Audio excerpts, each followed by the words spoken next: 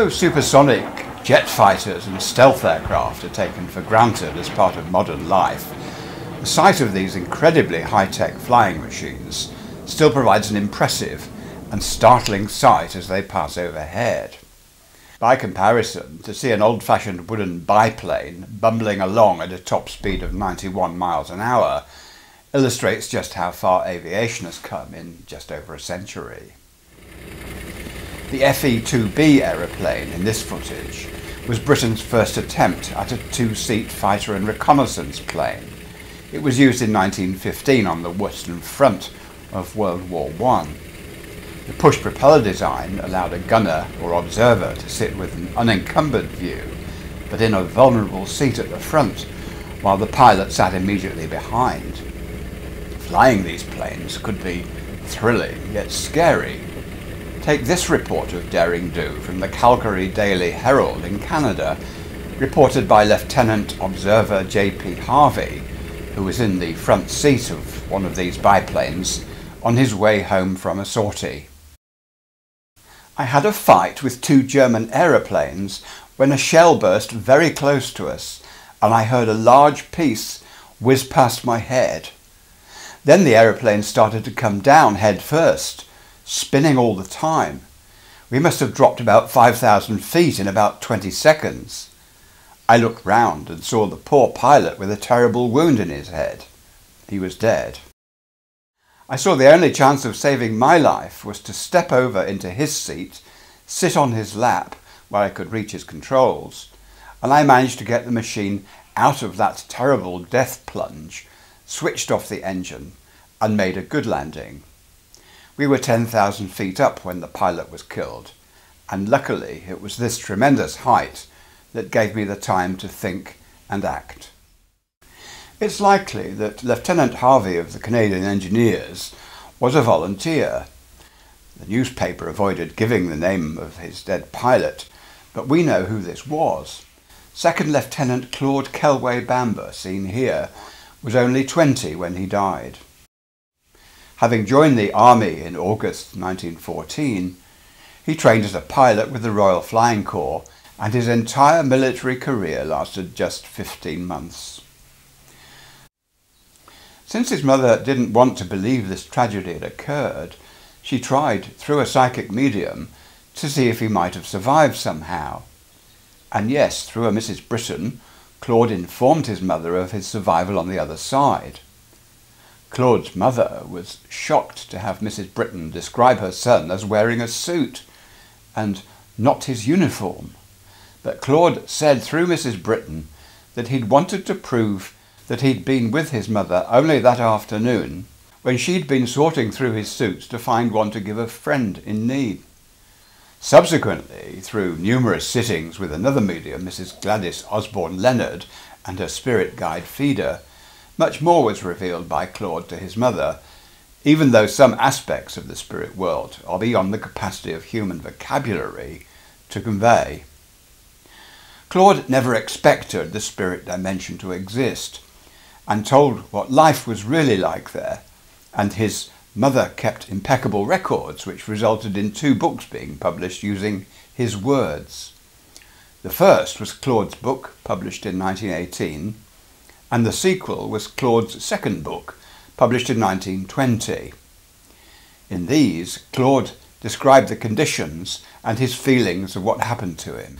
Until her son was killed, Mrs. Kelway-Bamber was completely sceptical about the possibility of communication with the so-called dead, and only through her deep grief did she decide to investigate.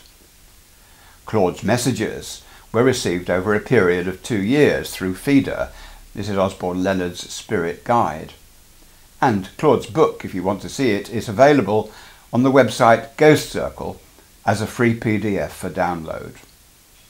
A good alternative is Michael Timm's excellent book, Dead Men Talking, which summarises several reports from soldiers killed in the First World War who reported back from the afterlife, including Claude. So what did Claude tell us about it? Strange things, such as that his spirit body was a replica of and as solid as his physical one left on Earth. even down to the wart on his finger, he reported.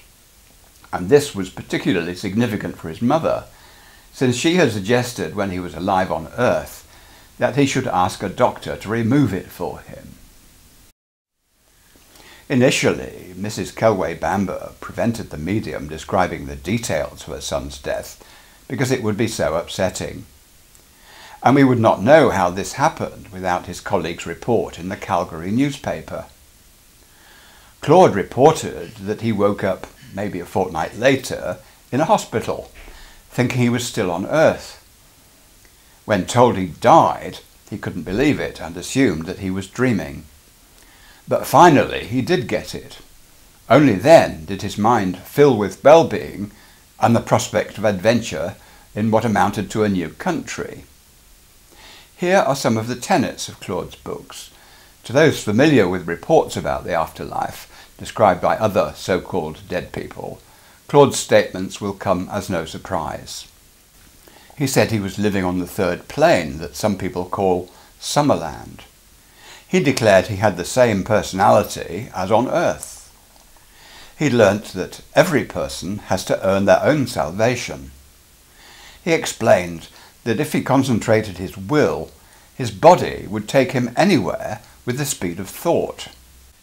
He said he and hundreds of other men killed in the war would go down to the battlefields to help bring away the souls of those passing out of their bodies. He reported he was training to be a teacher, and he assured his mother that only very ignorant people say things are impossible because they're beyond their understanding. Claude used his book to try describing man's connection with Christ and God, and claimed that if God denied our free will, people would no longer be free agents but automatons. He described God as neither vengeful nor jealous, and not even a personal God or a glorified mortal sitting on a golden throne. Well, let's take a look now at those pilots who flew across the Atlantic non-stop before anyone else.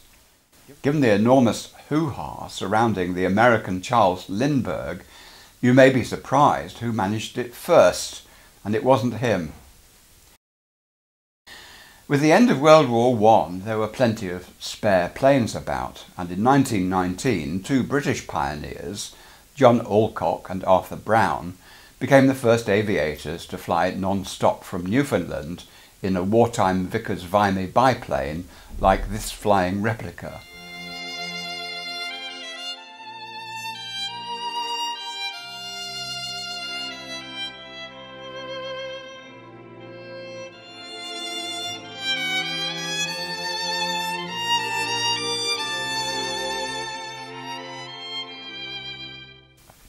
Once they had crossed the pond, as it became known, Alcock and Brown crash-landed in an Irish bog because it had appeared from the air to be just a smooth field. But despite this, they won the £10,000 prize for this achievement. This prize had been on offer for several years unclaimed. And only 7 years later, on May the 20th and 21st, 1927, did the American aviator Charles Lindbergh finally manage the first solo flight across the Atlantic. Long Island, May 20th, 1927.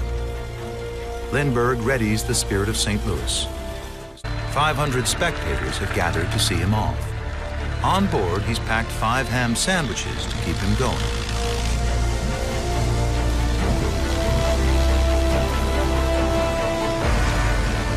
At 7:52 a.m., he's off. And after a few bounces, aloft, just barely clearing telephone lines. He flew alone for 33.5 hours in his plane, the Spirit of St. Louis, a single-engined high-wing monoplane seen here. Flying from New York to Paris, Lindbergh won a $25,000 prize. His fame spread more widely than Alcock and Brown, since Lindbergh received more publicity, not least through a newsreel released to cinemas like the one you've just seen. His achievement was flying between two major cities, a distance of 3,600 miles, that's 5,800 kilometres. As the 1920s proceeded, Other pilots took up challenges with planes able to cover longer distances now that engines had become more reliable. Here are three names you may already know of pioneer aviators from the 1920s. Firstly, Bert Hinkler. 8 months after Lindbergh's transatlantic flight, this Australian pilot made the first solo flight from England all the way to Australia in his open cockpit biplane, seen here, leaving England on the 7th of February 1928. Obsessed with flying since he was a little boy, Hinkler's record flight was completed in just over 15 days. Then there was the American Amelia Earhart. In 1928, she became the first female to cross the Atlantic by airplane, this time as a passenger rather than as a pilot. Even so, this resulted in great celebrity for her. She was mad about flying. On the 5th of May 1930, England's Amy Johnson became the first woman to fly solo from England to Australia, 11,000 miles to Darwin in her biplane, a second-hand de Havilland DH-60 Gypsy Moth named Jason. What did it feel like, flying all alone to Australia? Well, I think it was rather pleasant flying alone. You see, there's certainly nobody to quarrel with or to contradict you. Nobody to say yes if you say no. Oh, I think it's good fun flying alone. Then, in 1932, 5 years to the day after Lindbergh's transatlantic adventure, Amelia Earhart became the first woman pilot to achieve a solo, non-stop transatlantic flight in her Lockheed Vega 5B. But because of strong north winds, icy conditions and mechanical problems, she was forced to land early near Londonderry in Ireland. Now sadly, all three of these pilots died in air accidents. In January 1933, Hinkler died during another attempt to fly solo from England to Australia, and his body was discovered only 4 months later, lying beside his wrecked plane in the Italian mountains. During World War II, Amy Johnson served in the RAF's Air Transport Auxiliary that ferried aircraft from factories to RAF units all over the United Kingdom. She died on the 5th of January 1941 when her airspeed Oxford aeroplane, completely off course, mysteriously plunged into the icy cold Thames estuary near Herne Bay in Kent, her body disappearing forever. Johnson's parachute was seen coming down by crew of the HMS Hazelmere, which set out to rescue her. She was unable to reach lines thrown to her, and she disappeared beneath the ship. And then there was Amelia Earhart.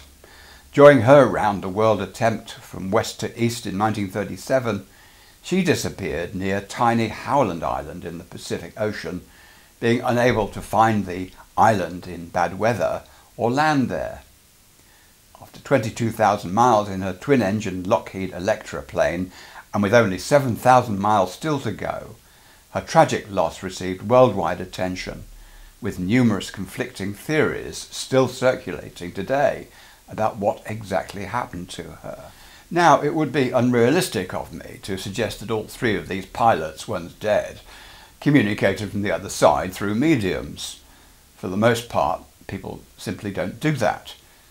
Nothing more was ever heard from Bert Hinkler. No afterlife communication ever came from Amelia Earhart, or we'd know how she died. But Charles Lindbergh is more interesting. Though excessively tired, sitting in his cold cockpit, Lindbergh increasingly felt he was not alone in his plane. In his book, The Spirit of St. Louis, he reports, "Without turning my head, I see them as clearly as though in my normal field of vision. These phantoms speak with human voices, friendly, vapour-like shapes, without substance, able to vanish or appear at will, to pass in and out through the walls of the fuselage, as though there were no walls there. First one, and then another, presses forward to my shoulder to speak above the engine's noise, and then draws back among the group behind. At times, voices come out of the air itself, conversing and advising on my flight, discussing problems of my navigation, reassuring me, giving me messages of importance unattainable in ordinary life. Lindbergh reckoned these spirit voices helped him stay awake. But was this just a case of sleep deprivation or something different? Eventually, after flying as low as 10 feet above the sea, Lindbergh located Le Bourget airfield in Paris, with people estimated at anywhere between 30,000 and 150,000 flocking to greet him. Now, when I was an amateur sailor many years ago, I read the famous book Sailing Alone Around the World by Captain Joshua Slocum, who was born in 1844 and died in 1909. In his refurbished wooden boat, Spray, seen here, he was the first person to single-handedly complete a circumnavigation of the globe. He was Nova Scotia born and a naturalised American who, in 1900, wrote about his almost 3-year journey of 46,000 miles before then disappearing for good in 1909 aboard his boat while heading for the West Indies on one of his usual winter voyages. His book became an international bestseller and is available online as a free PDF document. If you turn to page 18, Slocum reports feasting on plums and cheese that he'd picked up in the Azores Islands in mid-Atlantic. These made him sick with a stomachache and a high temperature that forced him to lie down on the cabin floor, leaving the boat to steer itself. And then, he continues, when I came to, I realised that the sloop was plunging in a heavy sea, and looking out of the companionway, to my amazement, I saw a tall man at the helm. His rigid hand, grasping the spokes of the wheel, held them as in a vice. One may imagine my astonishment. His rig was that of a foreign sailor, and the large red cap he wore was cockbilled over his left ear, and all was set off with shaggy black whiskers. He would have been taken for a pirate in any part of the world. While I gazed upon this threatening aspect, I forgot the storm and wondered if he'd come to cut my throat. This he seemed to divine. "Senor," he said, doffing his cap, "I have come to do you no harm." And a smile, the faintest in the world, but still a smile, played on his face, which seemed not unkind when he spoke. "I have come to do you no harm. I have sailed free," he said, "but was never worse than a contrabandista. I am one of Columbus's crew," he continued. "I am the pilot of the Pinta, come to aid you." "Lie quiet, Senor Captain," he added. "You did wrong to mix cheese with plums. White cheese is never safe unless you know whence it comes. I will guide your ship tonight. You have a calentura, but you will be all right tomorrow." Now, this episode is not unlike Lindbergh's, spirits coming to help. The question is, did these men simply hallucinate, or is there a more spiritual interpretation? To come to your own conclusion, you'll need more information than I've given here.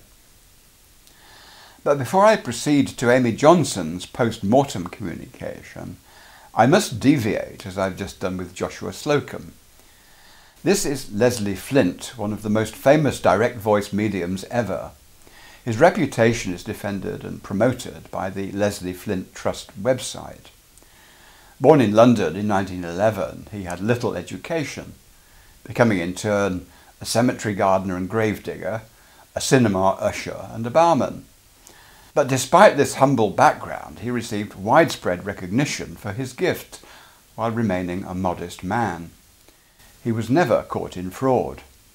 But since there will always be skeptics, there will always be critics.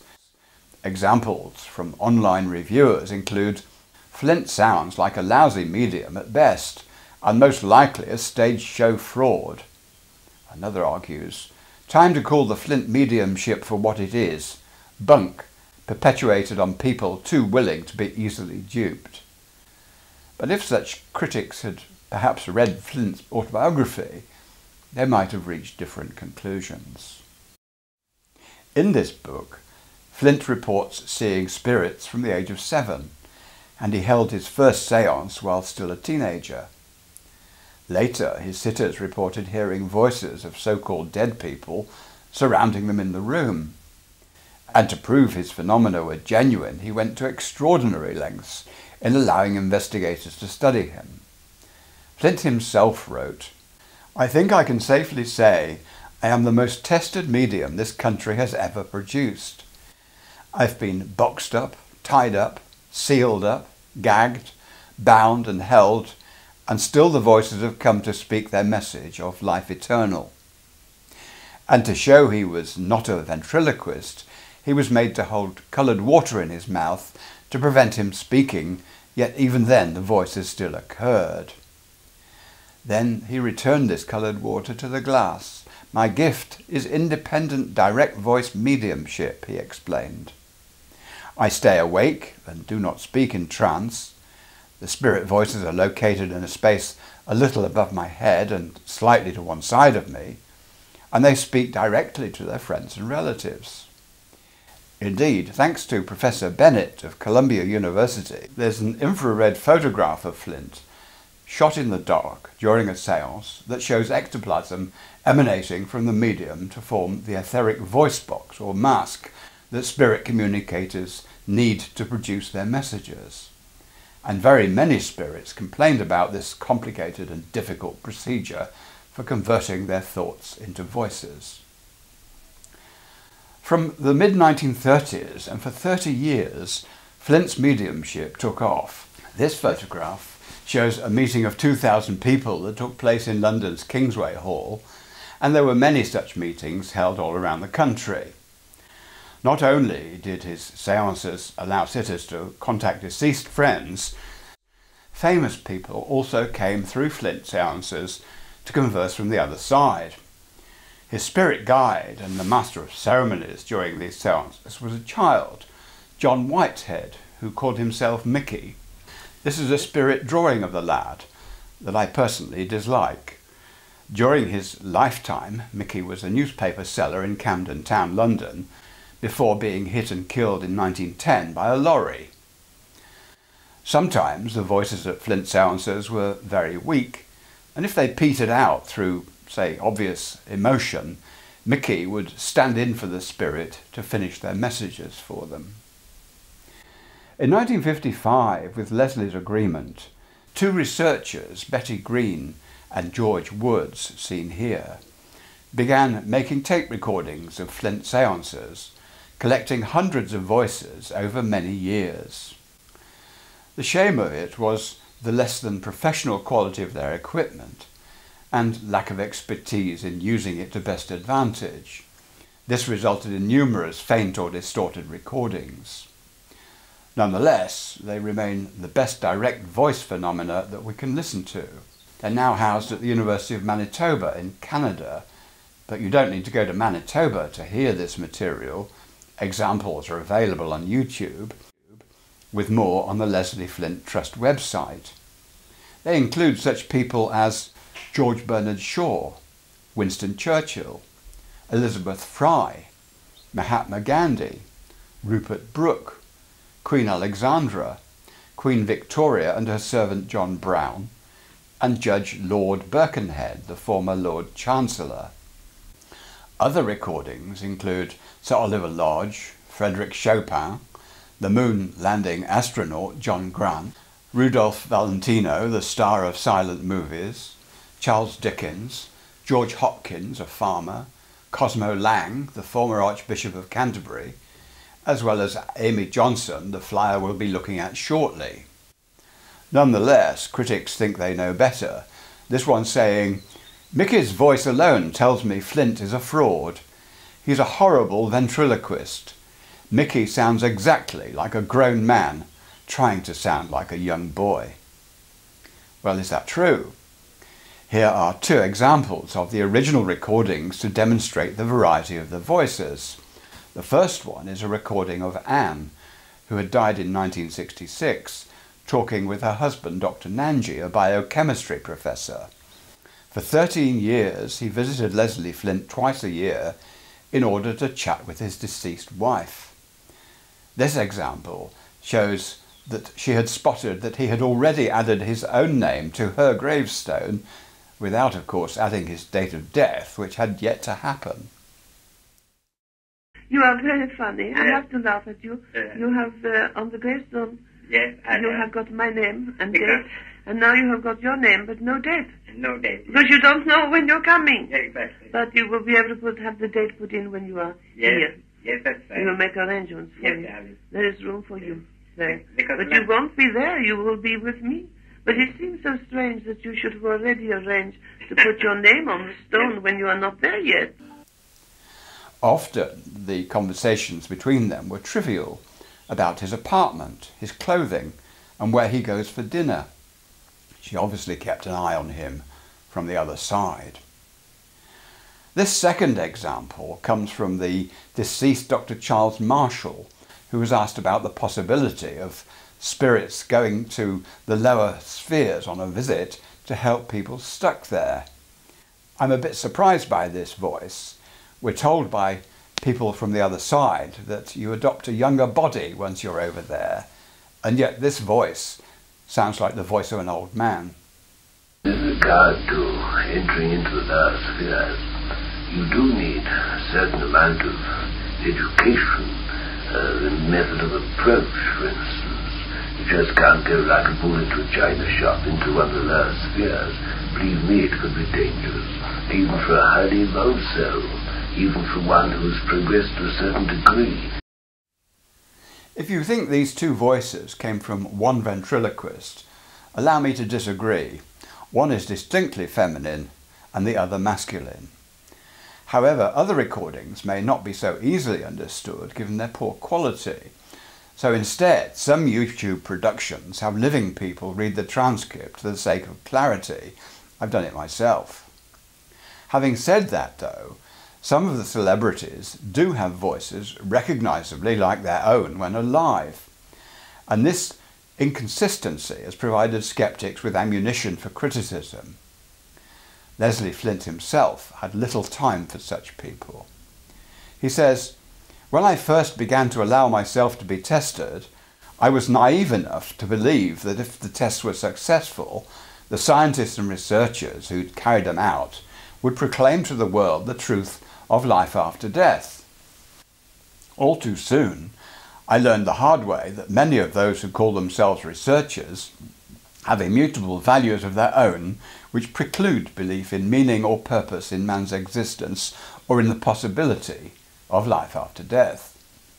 Their concern was to disprove the reality of my voices, and they would postulate any alternative, however far-fetched or absurd, sooner than admit the implication of their own successful experiments." In his autobiography, Voices in the Dark, Flint says, "I've learned more about life, people and human problems and emotions by sitting in the dark than I could possibly have learned in any other way. Those who have taught me the most are people dead to this world." So now let's return to the pilot Amy Johnson, who recorded her views through Leslie Flint 29 years after her death in January 1970. For the sake of clarity, this short sample is a voiced piece from the popular YouTube channel Weird World, instead of being Amy's own voice. "I'm not terribly in touch with your world now. Occasionally, just now and again, I hear from various people things that are happening, and certainly the world doesn't seem to improve in some respects, does it? If only people did understand more about this business of dying and life after death, and the kind of world to some extent that they will find. I mean, I just think it's dreadful. I think it's awful to think that people don't understand this. I mean, when I first came over here, it was a great shock. Time is most peculiar with us. We're not subject to it anymore. Time, space, distance, so many things that apply on Earth don't seem to have the same meaning here. There is a form of time, I suppose, but it's not measured by the sun and the moon, stars and the calendar. I've got all sorts of interests. I've lost interest in flying, which I suppose to some people must sound very strange, but of course one doesn't need to. Anyway, one doesn't need mechanical things here. It's not necessary anymore." Amy went on to mention her current interest was in educating and encouraging children. Now, changing topics, you may already have realised that pioneering aviators attempting long-distance records were flying from west to east across the Atlantic. That's to say, with the wind and not against it. But Elsie Mackay wanted to be the first woman to fly from east to west. In fact, Elsie had two names. Her stage name was Poppy Wyndham, a flamboyant actress in 8 silent movies between 1919 and 1922. As the daughter of an Earl, Lord Inchcape, the P&O shipping tycoon, she was also known as the Honourable Elsie Mackay, a glamorous member of British high society. In addition to her acting, Elsie also helped design the interiors of her father's ocean liners. She was also a jockey, and my guess is, a very spoilt child. Flying was another passion of hers, since she loved the mix of speed and danger it involved. Our next character, Captain Walter Raymond Hinchcliffe, born in 1893, was also known as Hinch. A talented man, he was best known as a flying ace in World War I, which earned him the Distinguished Flying Cross. He downed numerous enemy planes, but in one sortie was shot through the forehead and crashed his plane, resulting in severe facial injuries. Blinded in his left eye, he wore a patch over it for the rest of his life. It was his peerless reputation that made Hinchcliffe a natural choice for pilot when Elsie Mackay planned to fly the wrong way across the Atlantic. Her plane was a Stinson Detroiter, a modest American monoplane for passengers or freight, with a maximum speed of 134 miles an hour and a rather lower cruising speed. In March 1928, the Daily Express newspaper discovered Hinch and Elsie's preparations for a flight taking off from RAF Cranwell in Lincolnshire.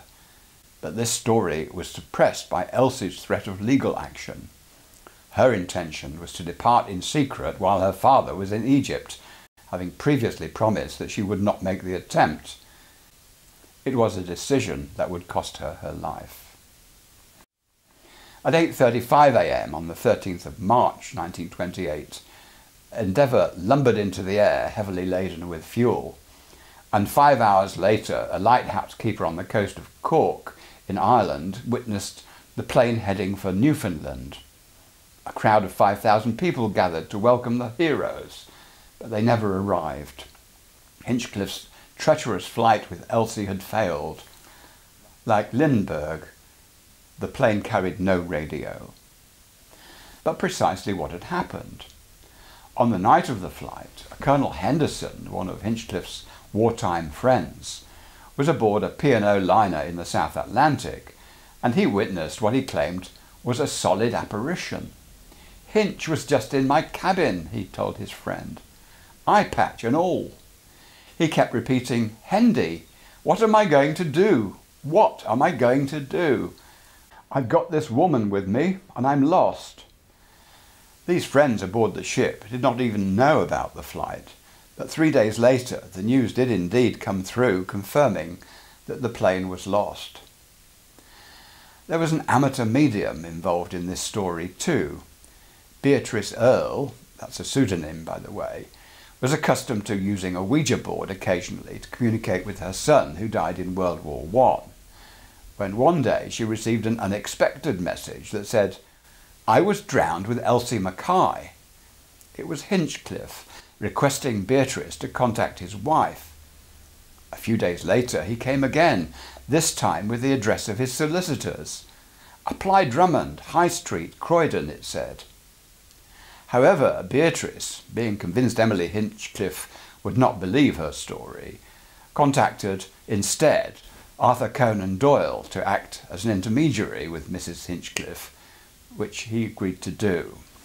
Subsequently, Mrs. Hinchcliffe met with this amateur medium and also sat with the famous medium Eileen Garrett to witness her husband providing the following information. I've abbreviated it. It said, "Left Cranwell 8:35. Our spirits were high. It was not until 10 p.m. that we met bad weather. The gale became so bad that at midnight I decided to change my course to get out of gale and went straight south. Gale broke left strut, and right strut cracked, fabric torn. At 1 a.m, we knew it would be impossible to get across. Decided to make for the Azores, but from 1 a.m. on, I knew everything was finished. E became unconscious. I flew due south until 3 a.m, trying to find Azores, but had to come down on water at 3:10 a.m. within sight of an island. I left machine and tried to swim to land, but failed. Through this post-mortem message, Emily became convinced her husband had reached the Azores, although the evidence of an undercarriage wheel arriving in northwest Ireland 9 months later brought that into question. Nonetheless, based on her contact with the mediums, Emily wrote a book, The Return of Captain Hinchcliffe, published in 1930. This book is virtually unobtainable. The bad news was that although Elsie had agreed to provide life insurance for her pilot, the cheque to pay for it had not cleared. So Emily and her young daughters were left potentially penniless. However, after legal wrangling and public pressure through the newspapers, and with support from Sir Arthur Conan Doyle, Lord Inchcape finally came up with £10,000 for them in place of the insurance his daughter had promised. So now, let's turn to the Second World War and the Battle of Britain, which began on the 10th of July until the 31st of October 1940. It took place largely over Kent, in the southeastern corner of England, between the relatively small RAF and Germany's huge fleet of fighter aircraft and bombers, as they tried to achieve air supremacy in readiness for Hitler's planned invasion of Britain. The leader of Fighter Command and the mastermind behind its strategy was Air Chief Marshal Sir Hugh Dowding, seen here.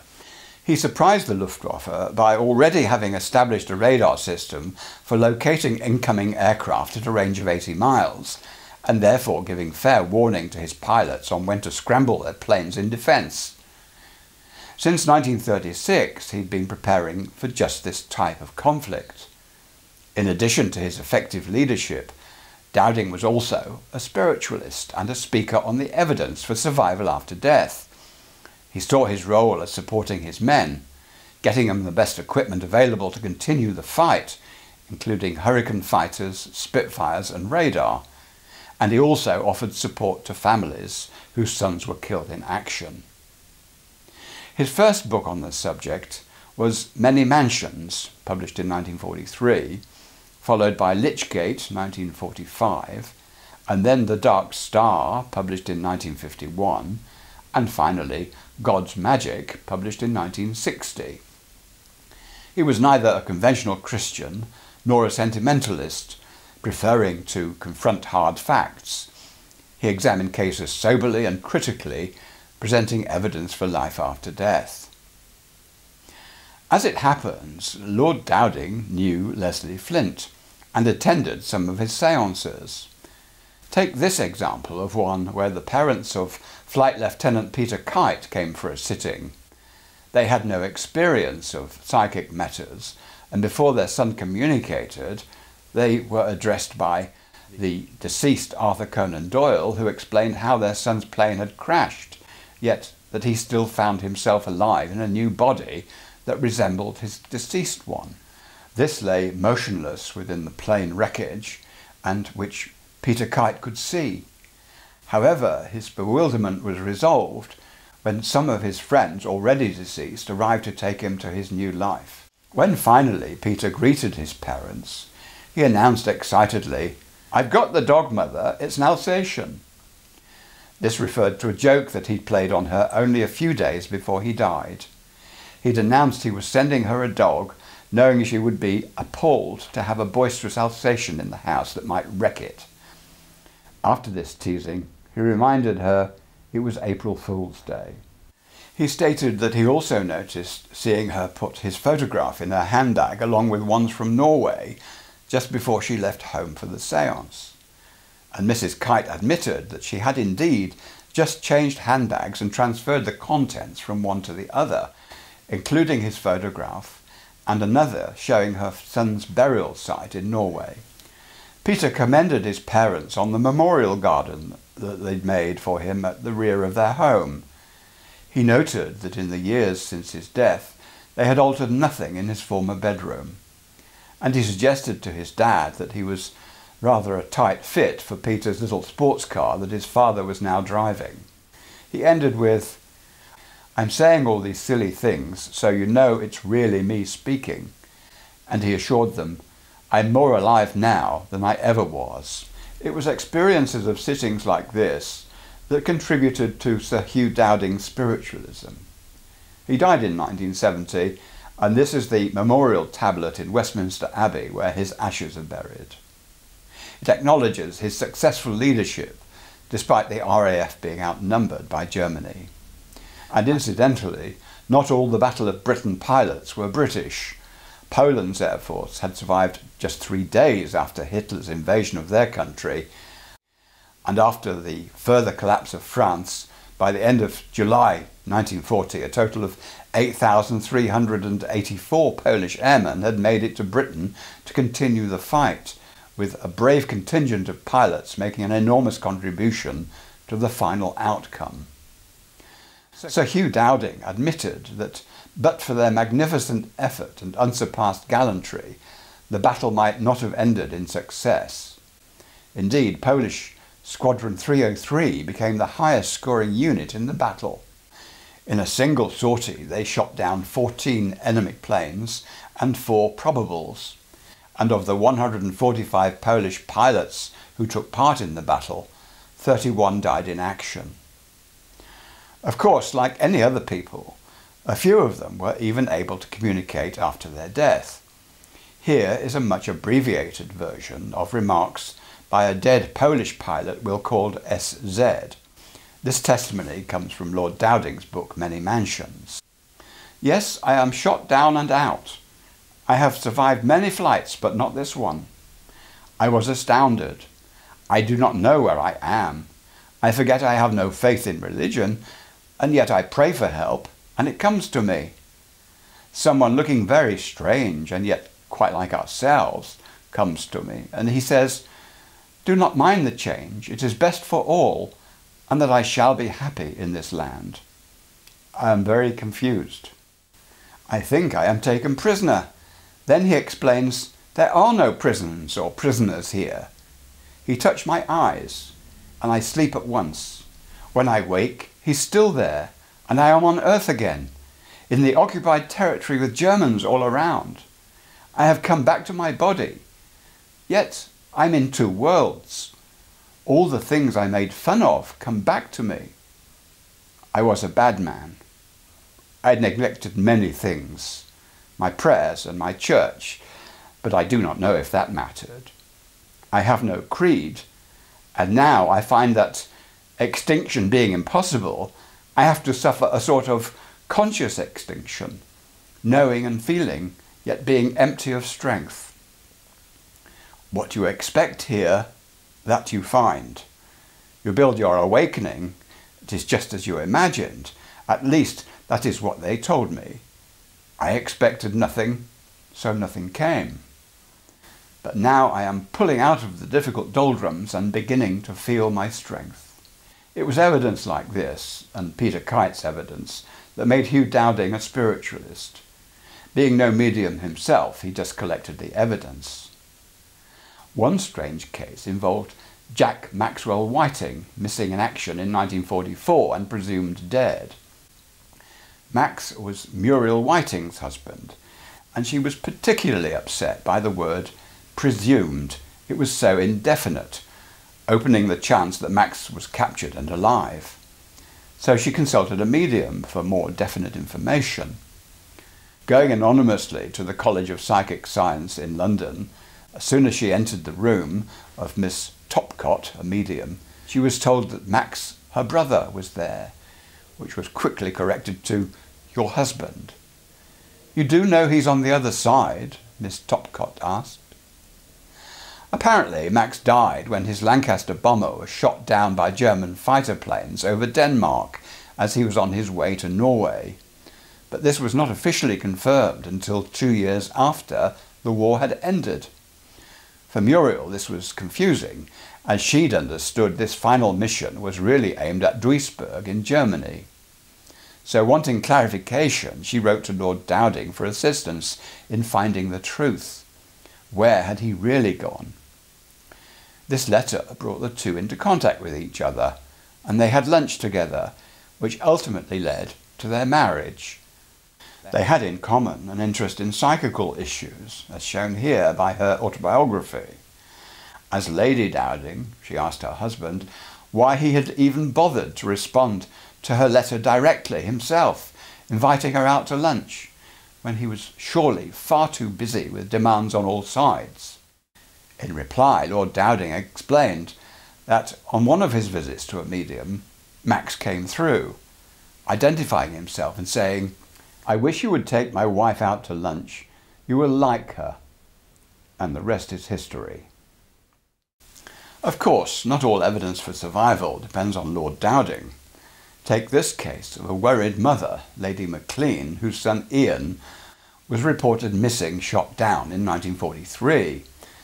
Since she knew a Miss Gibbs, who shared a home with the famous medium Geraldine Cummins, Lady Maclean asked Miss Gibbs to discover if her son had really been killed, or, as she suspected, was still alive. So through Geraldine Cummins, Miss Gibbs turned for help to her deceased nephew. What follows is Nigel's reply through Miss Cummins' automatic writing, which I've abbreviated as follows. Nigel Gibbs here. Yes, tell my aunt I've talked to Maclean. He had to have a long rest as he passed from his body so suddenly. He simply slept and dreamt while his etheric body gradually emerged from the chrysalis. That's how we explain it here. He has no recollection of agonizing pain, only for one awful searing moment, a blaze of light, and then the tunnel. I asked him about his life in this corner of our immense world. It's not like the Earth as far as I know, no boundaries. Anyway, Maclean said he was having an amazing time. He'd found his own crowd, and they were neither in heaven, nor in hell, nor any other hotspot, but were in a perfectly normal world, and leading a life packed with thrills. He said if it wasn't for those left behind, he'd have no regrets, but he's worried about his family's financial affairs and whether there's enough to make things comfortable for them. He wants his mother not to be upset about him. He isn't lost or missing, and was saved a lot of misery by taking the big jump into this world like a parachutist. No brakes and a clean landing. And there's nothing to be sad or worried about. Now, as we conclude, let's recall how many people we've met in this programme. Anne Nanji and Dr Charles Marshall, both deceased yet communicating directly through Leslie Flint.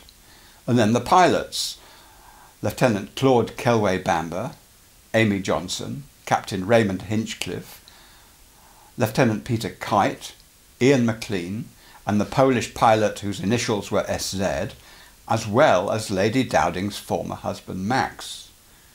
Was all this just invention or made-up fantasy? I don't think so.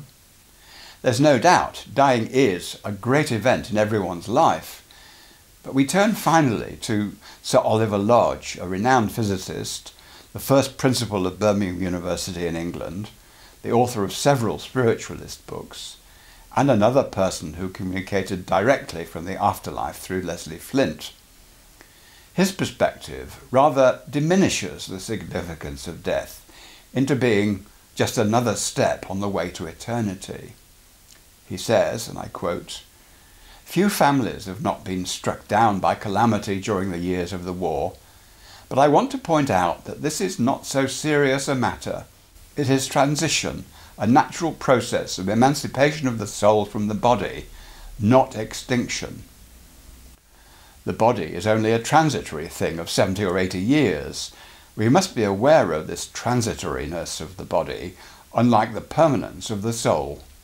And we must realise that character is a possession lasting throughout eternity.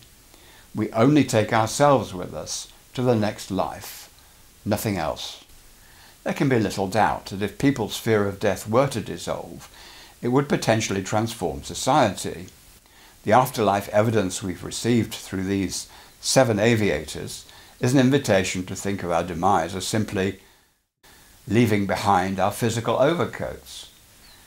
An open-minded wonder about ultimate things surely does no harm and may be an immense good to those who indulge in it. Thanks for listening.